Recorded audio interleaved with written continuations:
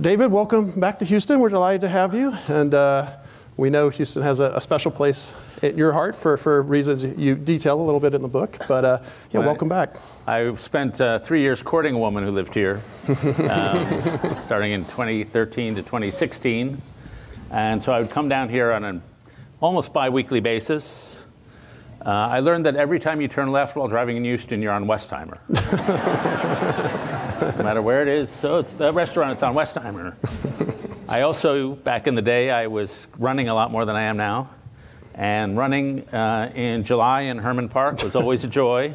If you remember, that place has a little kiddie train. I used to lay on the tracks hoping it would run me over to get out of the heat. But she actually came down here to work for the HEB Foundation. Everybody loved it. I say HEB, everybody goes, ah. She was living in D.C. before as a journalist and came down to write about immigration. I was like, there's not much diversity in Houston. So I really knew what I was talking about. And so I courted her for all those years. And I was teaching at Yale. And she flew up to New Haven to tell me whether or not she would marry me. And so we met at a hike I used to take. And she told me she could never marry me. And now she's upstairs answering emails. So we got married, and it's all good. And Dave, I just want to say thank you. You've been always one of the most popular and most inspirational speakers we've had over the years. Any of you regular members, we're often covering what's going wrong in the world, what's happening with Russia and Ukraine, what's happening with China, maybe Taiwan, various crises in the Middle East. It's nice the book, you detail what some of the problems are, where things are going wrong, but it's very nice to have someone who's a positive outlook and a positive approach. I'm not just telling you what's wrong, here are some ideas of how we can fix it. Maybe before we get into the core of the book itself, it's entertaining at the beginning of the book, people will enjoy it. Can you talk about your own transition? And you note how this is not a static process. You can be in your 50s, 60s, 70s, you can keep evolving as a human. Maybe your own transition from when you mentioned I was brought up to think Yiddish and act British, and you've come a long way since. Yeah, so if anybody saw the movie Fiddler on the Roof, you know how warm and huggy Jewish families can be, always singing and laughing and dancing. And so I come from the other kind of Jewish family. And so our culture was think Yiddish, act British, very stiff upper lip. And then when I was 4, my nursery school teacher told my parents, David doesn't really play with the other kids, he just observes them, which was good for a career in journalism, but maybe not for developing emotionally strong relationships. And then when I was 7, I read a book called Paddington the Bear and decided I want to become a writer. And being a writer, I've been writing pretty much every day since then, is, again, a pretty solitary profession. I write every day from 7 to about 1 in the afternoon. And when I used to wear a Fitbit, it would tell me I was napping because my heartbeat would go down.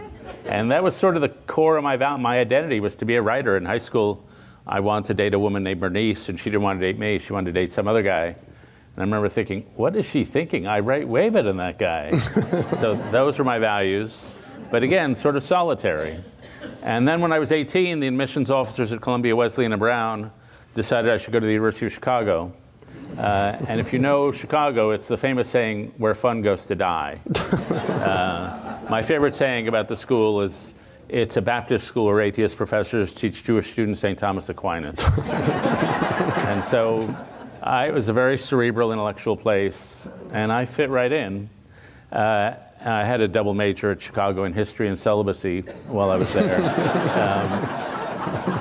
And so that symbolized sort of an emotionally removed way of being in the world.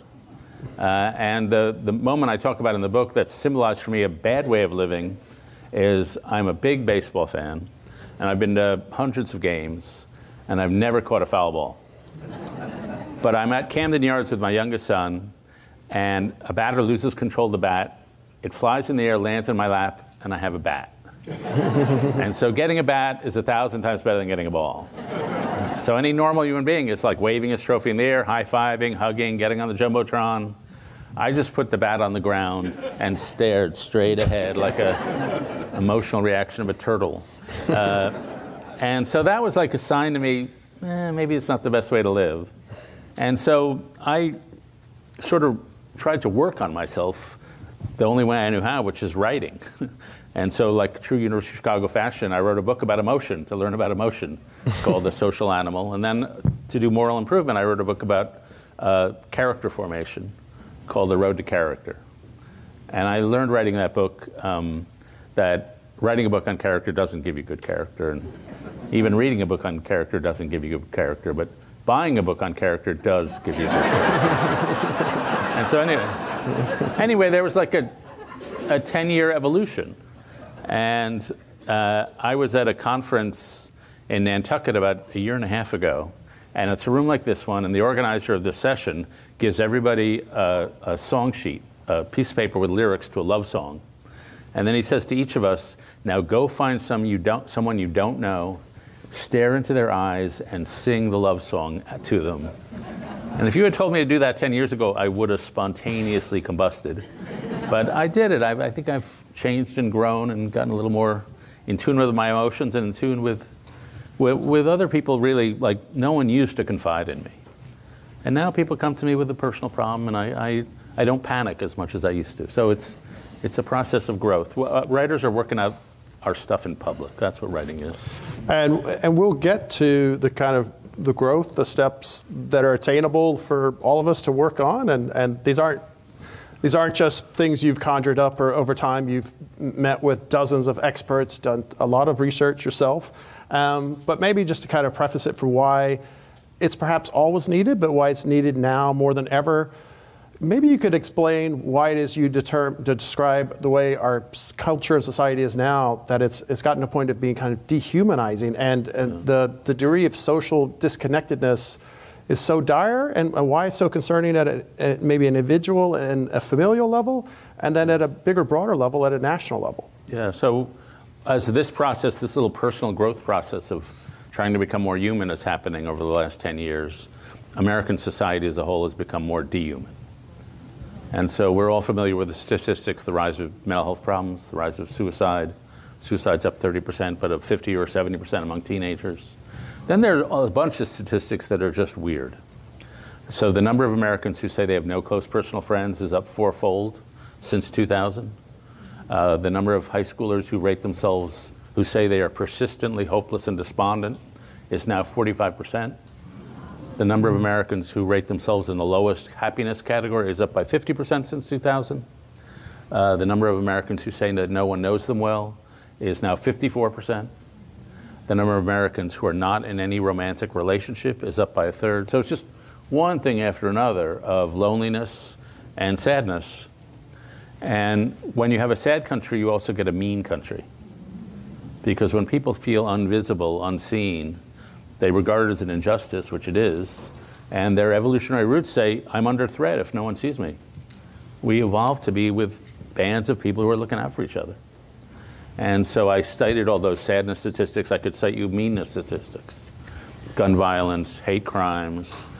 The one that really gets me is only 23 years ago, 2/3 of Americans gave to charity. Now fewer than 50% of Americans give to charity. So just less connection. And then the biggest statistic, and probably the most important for our social health, is if you asked Americans a generation ago, do you trust the people around you? It used to be 60%, and now it's 30%, and 19% of millennials and Gen Z. The younger you go, the more distrustful people are. And without social trust, it's really hard to do business. It's hard to organize your community. It's hard to persuade people to take vaccines. And so the cancer of distrust is just pervasive in our society. And so the obvious questions are, well, why? What's happening? And there are a bunch of stories, all of which I think has a piece of the truth, which is one, social media is driving us all crazy. Technology story. Sociology story, this is Robert Putnam. We're less active in civic life than we used to be. So we're not dealing with the PTA or whoever we used to deal with. Third, economics, which is we're more unequal, and so we're living more dissimilar lives. Fourth, demography. It's easier to be a more cohesive society when everybody looks and thinks the same. but we become wonderfully diverse. But it makes it a little harder because you've got to navigate differences. And so those are all true stories.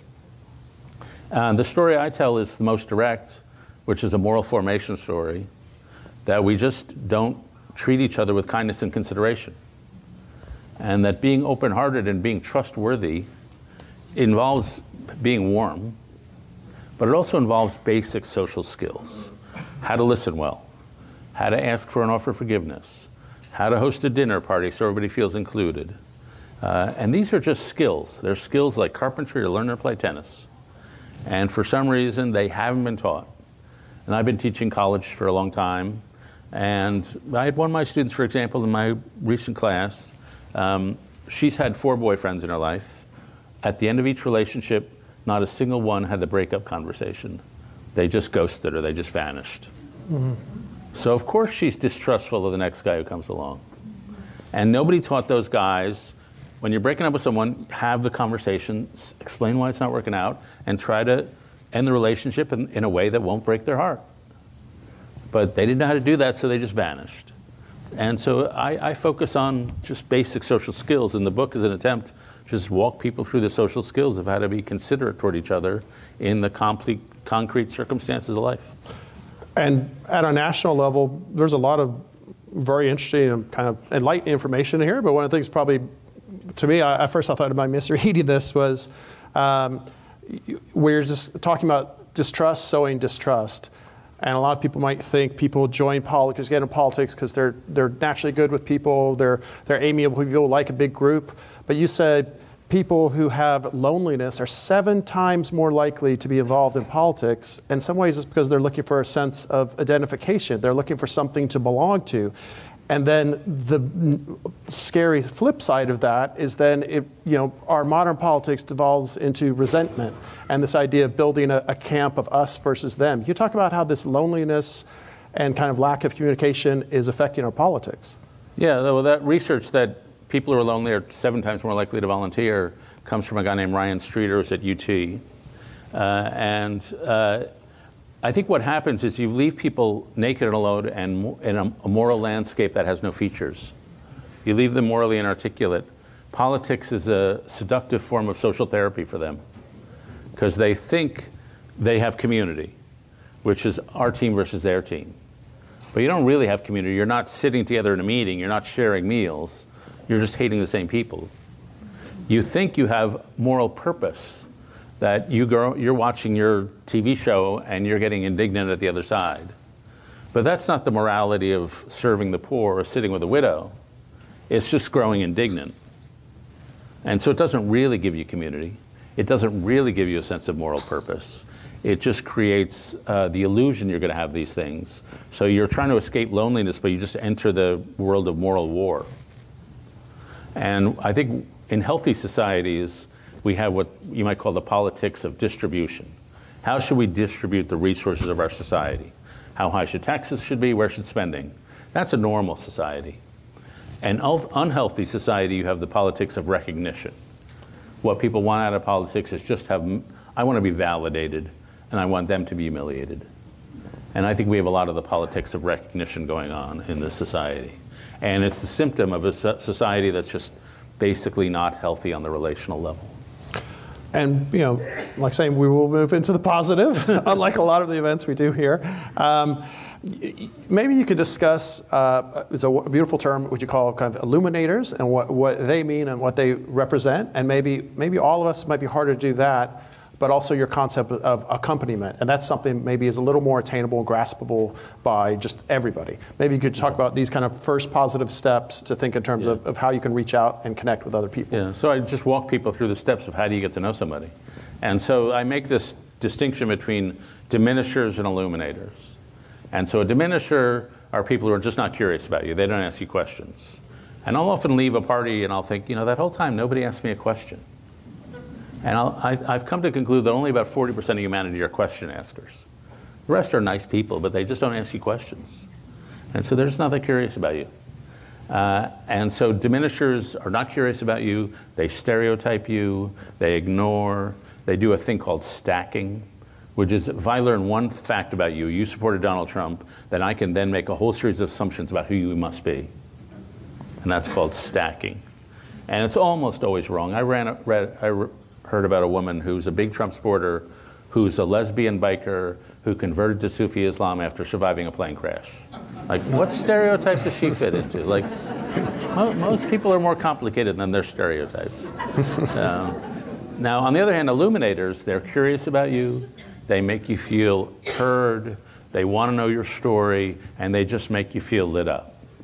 And so there was a biographer named, a novelist named E.M. Foster, and his biographer wrote of him, I'm going to paraphrase, to listen to him was to be seduced by an inverse charisma, a sense of being listened to with such intensity you had to be your sharpest, most honest self.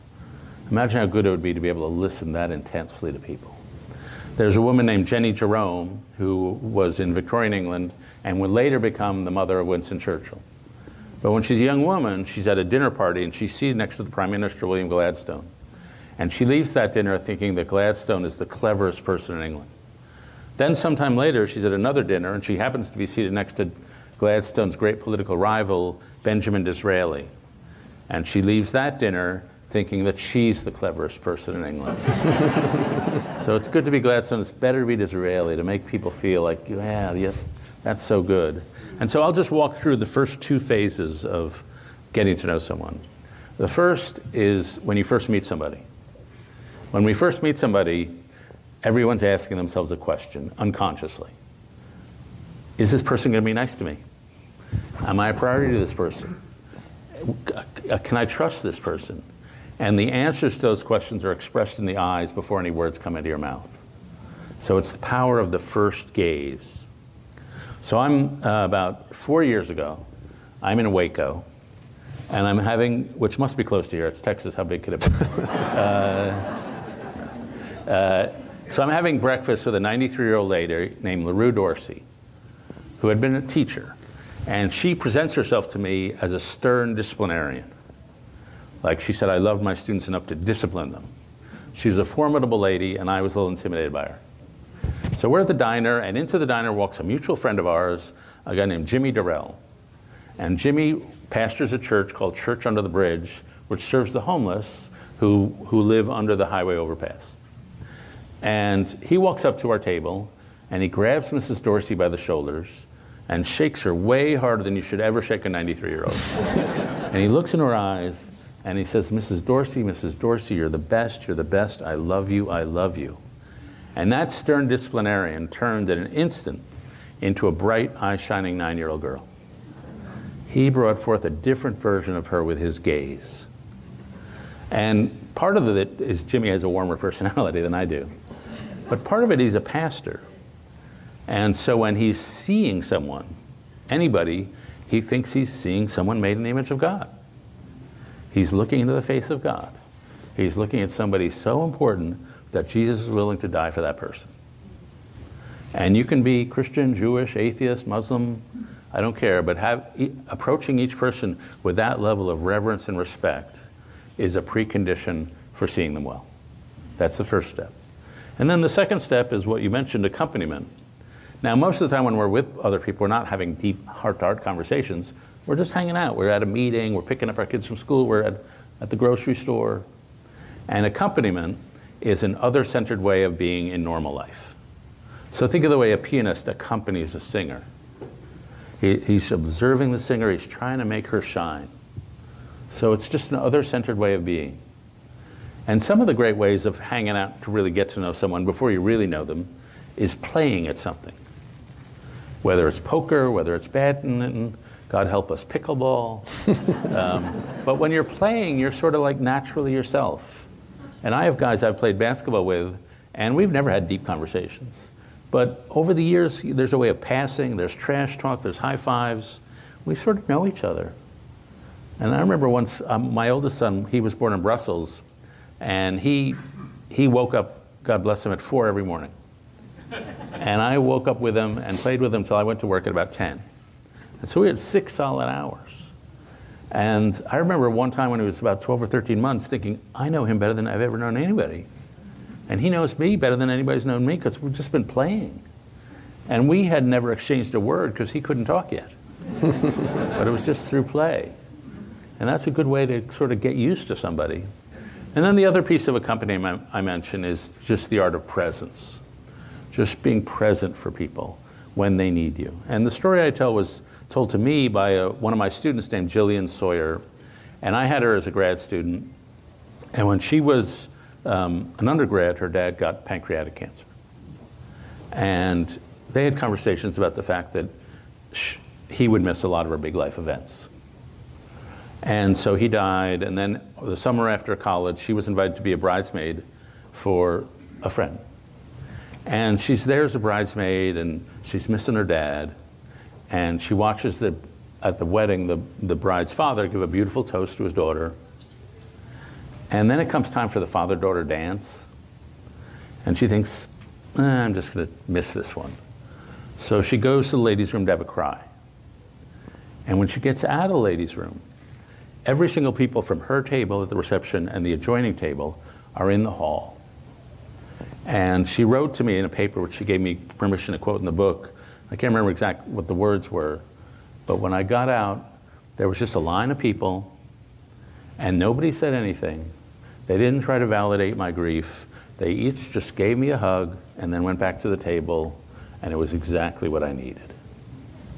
And so somebody at that table or the adjoining table understood the situation when she left the ladies' room and said, let's go be there for Jillian. And that's not like heart to heart, but it's just like being present for somebody when they need it. And it's just a beautiful way of accompanying someone who's going through something hard.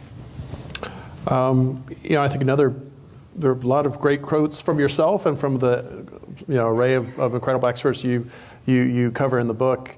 But in terms of how to really get to know someone, you mentioned how 10 of us can be the exact same event, the exact same experience, the exact same set of facts, but we've all come away from it with a different perspective. And in some ways, maybe you could talk about this idea. One of the quotes is, the idea that we shouldn't think of what they see, but who they are in terms of how they experience that event that you may have gone through or that period in their life. In terms of what sort of person they are is going to determine as much how they react to this event as anything else. And maybe in terms of how we get to know somebody deeper in terms of knowing who they are. Yeah, I didn't put most of this in the book, but one of the things I did a lot of research on neuroscience. And so the book is called How to See a Person. How to Know a Person, but Seeing Others. So I think I should understand what seeing is. So our common sense view of what seeing is, it tells us that you open your eyes, light comes in, and you sort of record what's out there in this room the way an old-fashioned film camera records light. That's not how seeing works. If you tried to do that, you would just be overwhelmed with data. So seeing is not passive perception. Seeing is projecting out a series of models on what I expect to see based on what the world was like last time I was in a circumstance like this. And so it's an active creative construction. And so just quickly examples, there's no such thing as color in the universe. There's no such thing as sound in the universe. It's all just particles and light waves.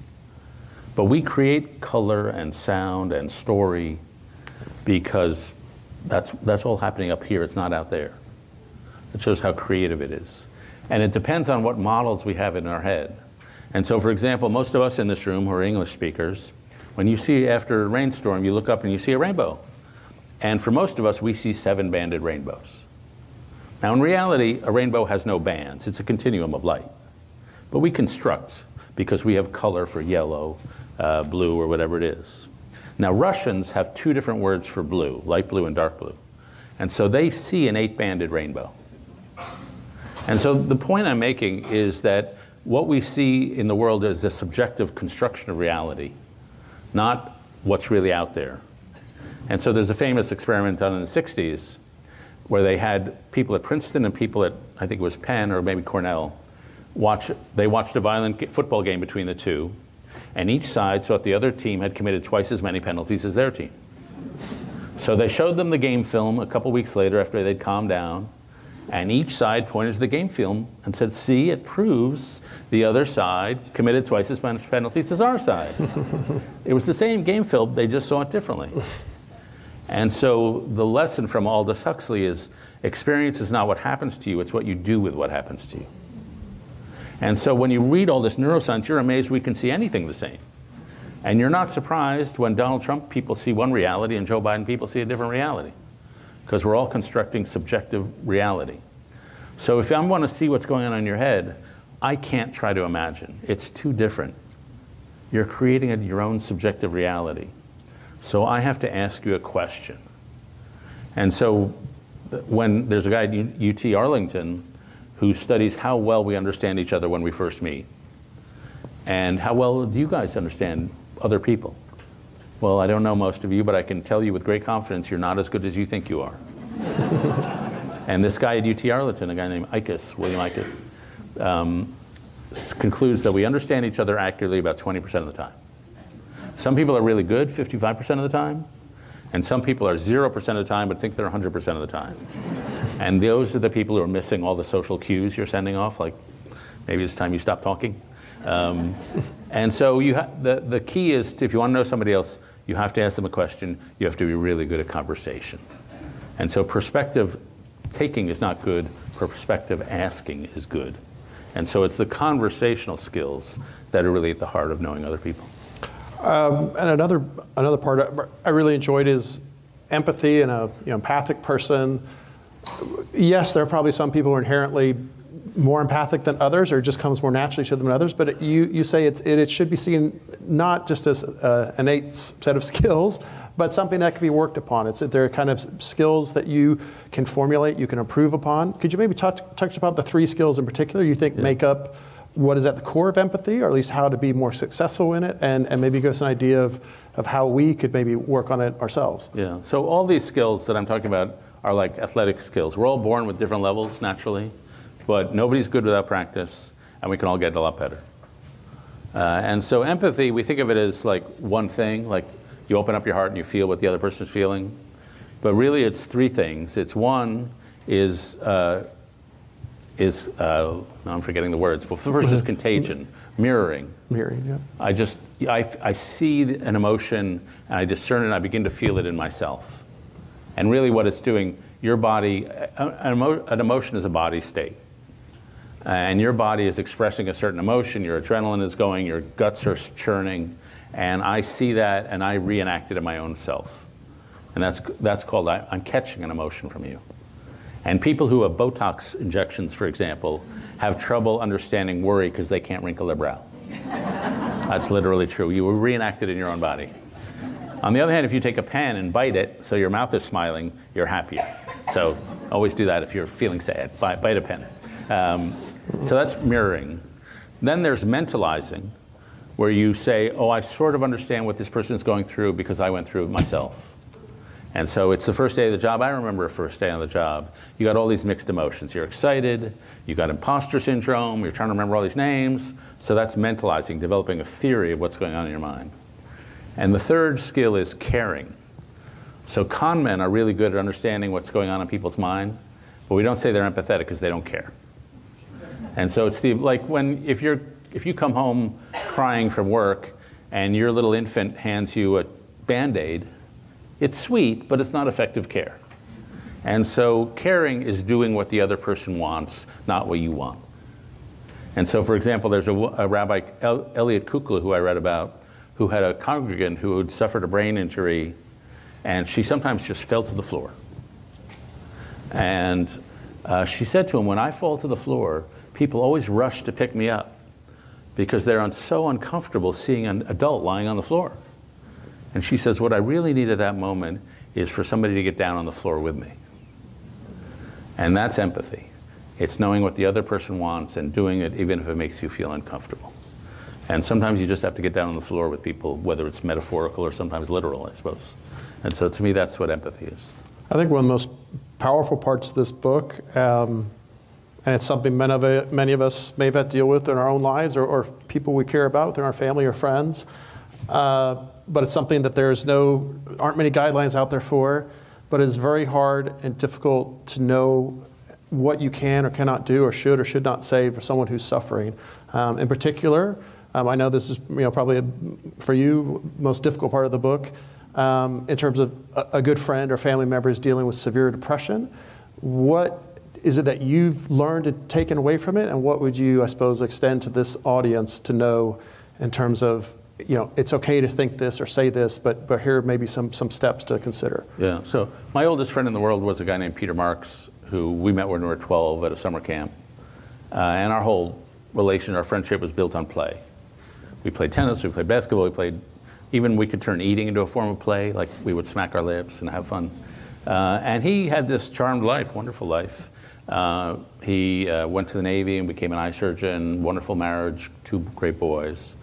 And then in 2019, depression just hit him. And it was like a light went out. And so I thought I was a reasonably well-educated person. I should know what depression is. And I learned that if you're lucky enough never to have been hit with depression, you can't understand it by extrapolating from your own moments of sadness. It's not like that.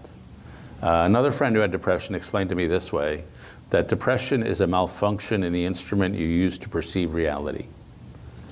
You're seeing a reality that does not correlate with what's really out there. And so my friend Pete had these obsessive compulsive voices in his head. You're worthless, nobody would miss you if you're gone. And then COVID hit, and so he suffered for this for 3 years.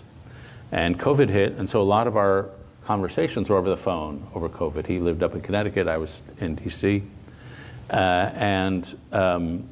I made the classic mistakes that people make. So the first mistake I made was I tried to give him advice on how to make the depression lift. So I said, you used to do these service trips to Vietnam, you should do that. That was so good for you.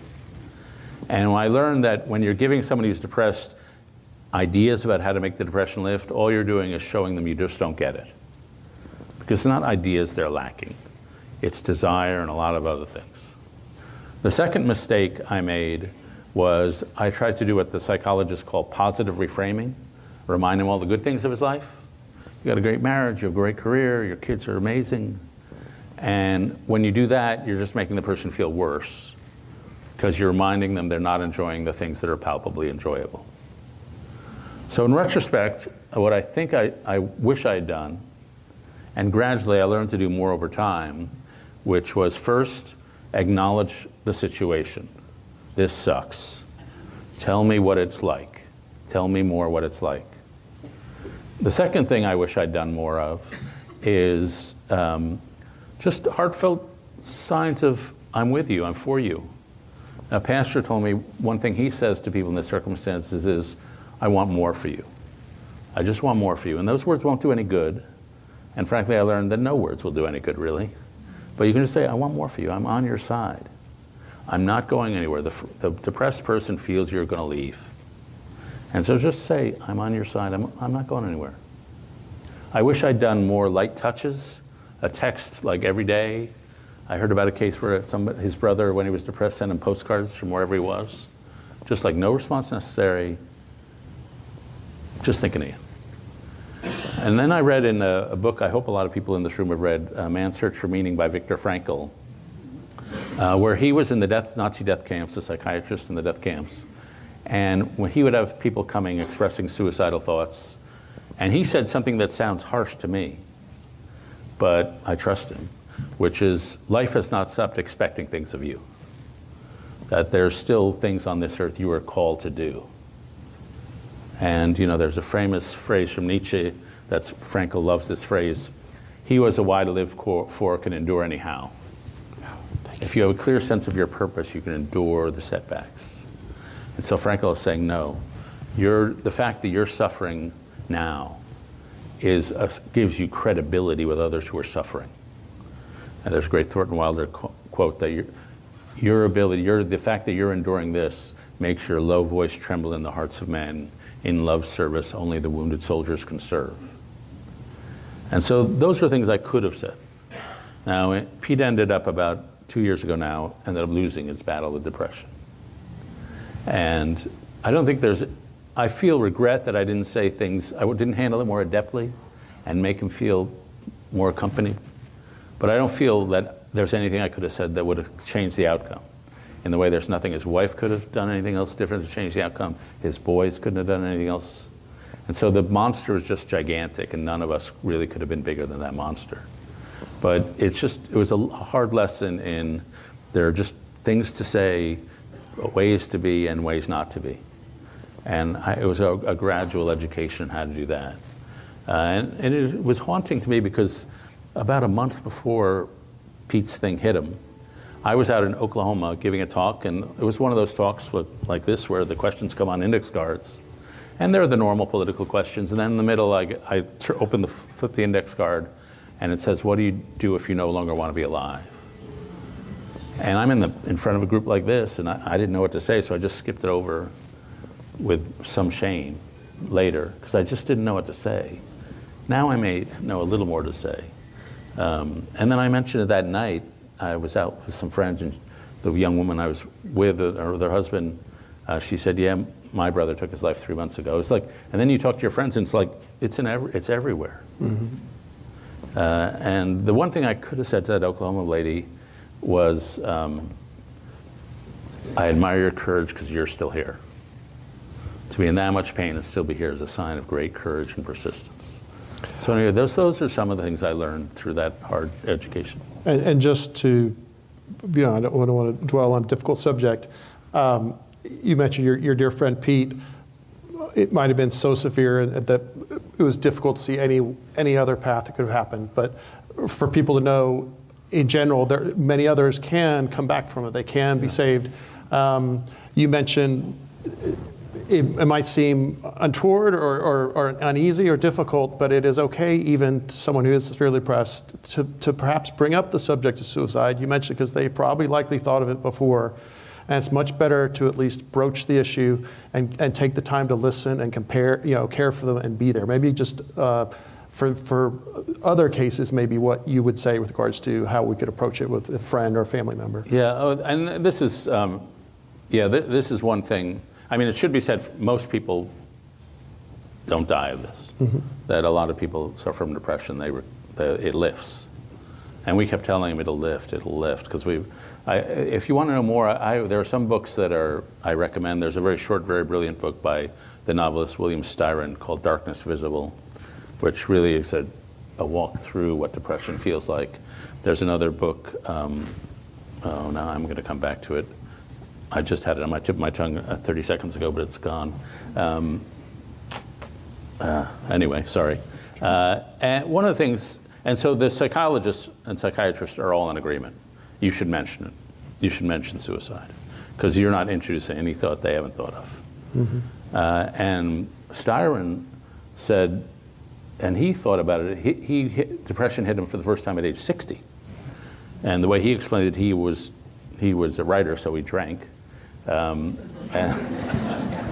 then he stopped drinking and he got hit with depression. So I'm not risking it. No, I'm kidding. But one of his friends said when they talked about suicide, and again, I'm not a professional, so don't trust me. His friend said to him, no, that's off the table. You're not doing that. And he said that helped him. Just no, that's not happening.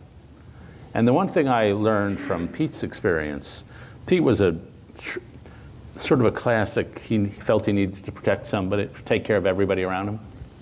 His dad was alcoholic, so he took care of everybody in his family. He became a doctor to take care of people. That was his mode.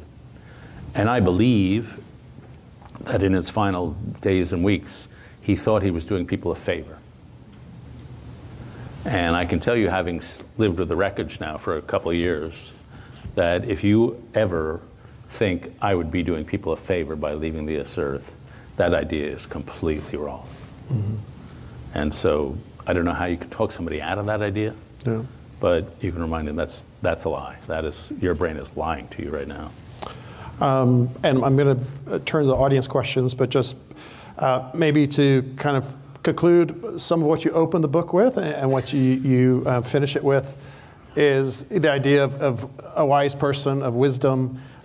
You mentioned, it's not about knowledge; it's about knowing people, and in particular, you say it's really not even knowing about how to help them, but helping to be there, to listen to them, to understand where they're coming from. Maybe if you give people kind of a broader sense of your developing idea of what wisdom is and kind of what you think you'd like them to get from the book. Yeah, I mean, I'd like us all to become wiser presences with each other. And I used to think wisdom was like being Solomon or Yoda. You issue great maxims and pronouncements that solve everybody's problems. But I've come to think the wise person just receives our story, sees us in a noble struggle, and provides an atmosphere in which we can be ourselves. And so I for the researching the book, I would go around and I would say, tell me about a time you felt seen.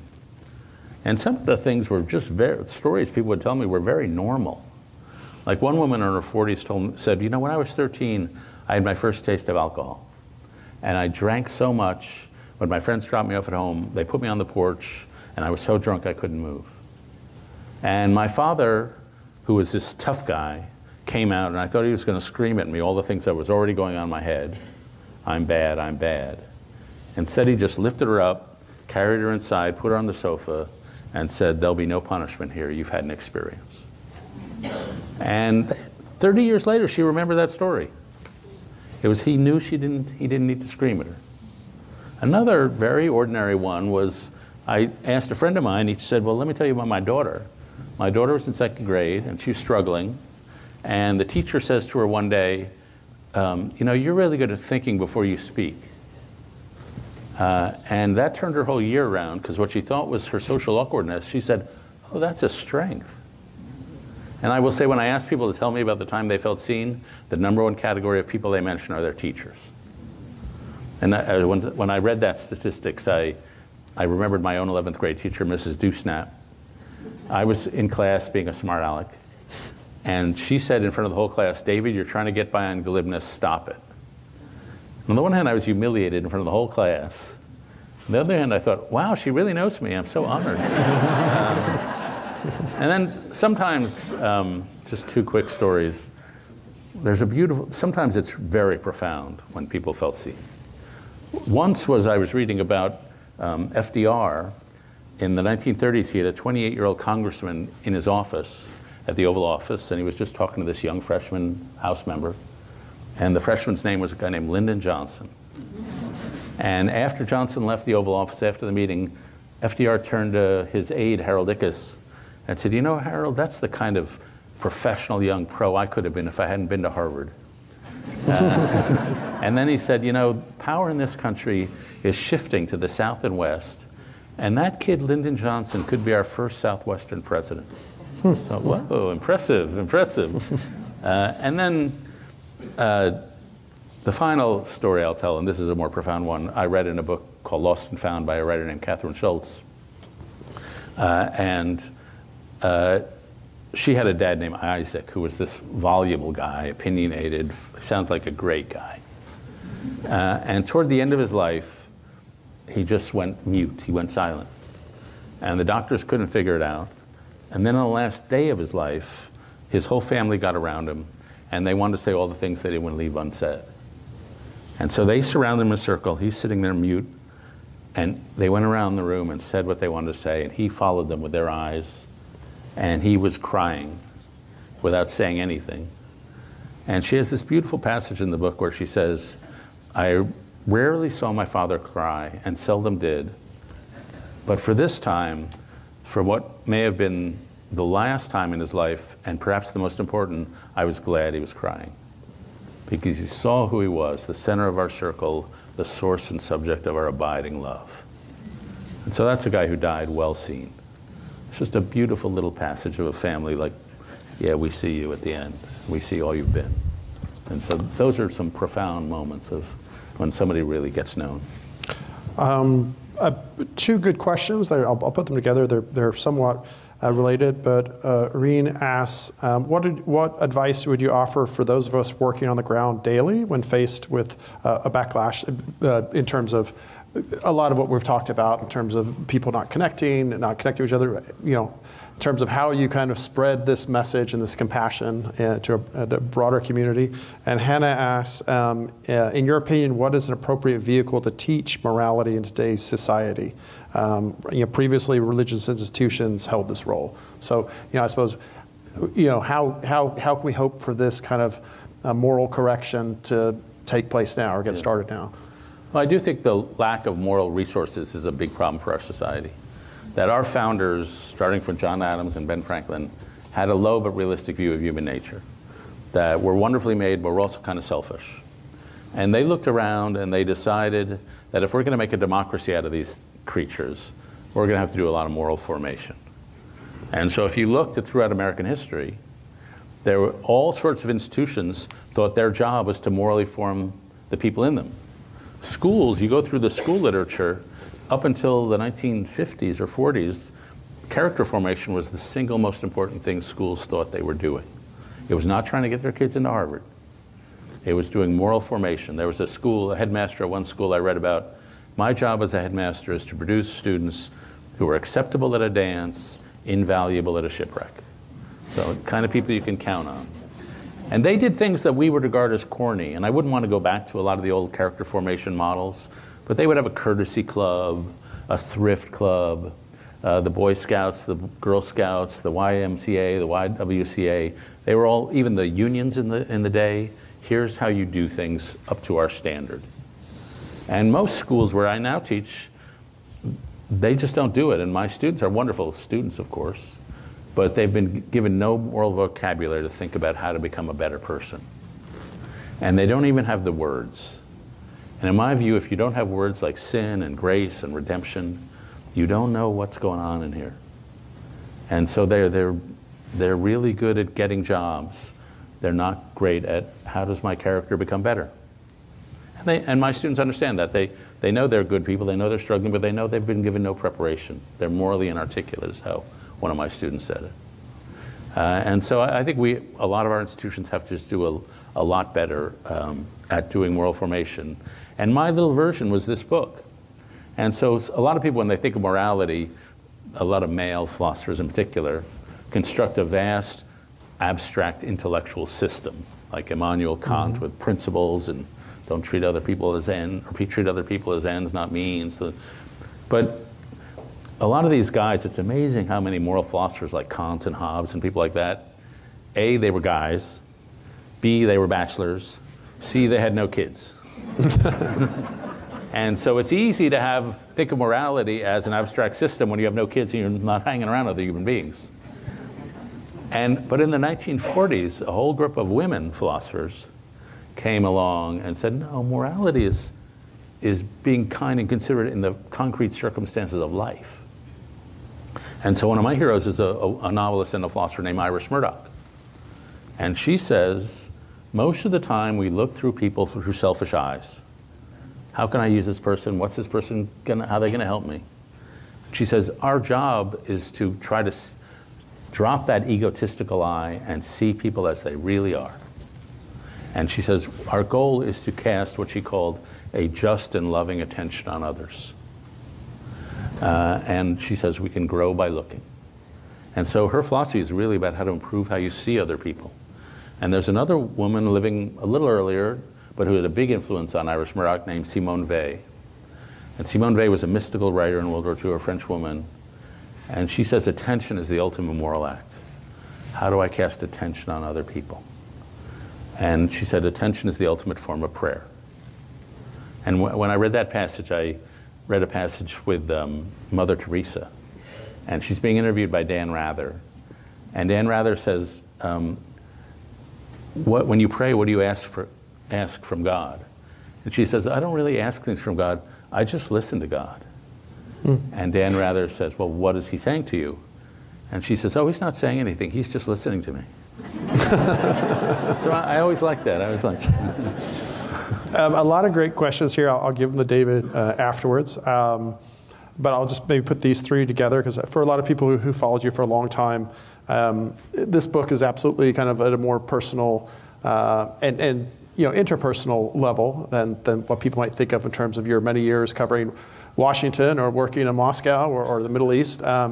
But in terms of the United States overall, two of these questions that they didn't put a name, which I mean, that's fine. But someone says, do you think there's any way that this extreme divisiveness in the United States and / the world can improve.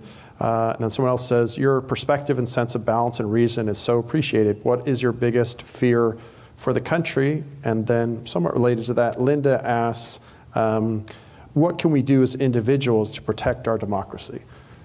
Yeah, I mean, my biggest fear for the country is that this social breakdown will paralyze us as a country. And so in some ways, I'm quite optimistic about America. I think our economy is probably the healthiest in the world. I think many social trends are heading in the right direction. The crime is coming down, with the exception of Washington, D.C. Divorce is coming down. Teen pregnancy is coming down. In many ways, young people are much more wholesome. I don't know if that's the right word, but are doing fewer risky, dangerous things than my generation did. Frankly, I come to Houston, and I've written this, so I'm not just kissing up to you guys. I think Houston handles diversity reasonably well. I understand nothing's perfect, but you've got an amazingly diverse city here. And for a city like this, in my personal interactions, especially over the last 10 years that I've been coming here more frequently, there's just an optimism and hopefulness, and it's less about the past and more what you can do in the future. That's my vibe that I get here. And so I think that's good news. I have a friend who's an economist who says, take a legal pad and draw a list of all the problems in this country on one side. And the other side of the legal pad, write the following sentence: America has more talent than ever before. And I think that's true. Some because of immigrants, some because we've become a fairer society, so it's not just white males who get to utilize their talents. And I think we're the most innovative country on the face of the earth. You look at I think it's 8 of the top 10 companies on earth are American. You look at cultural dominance.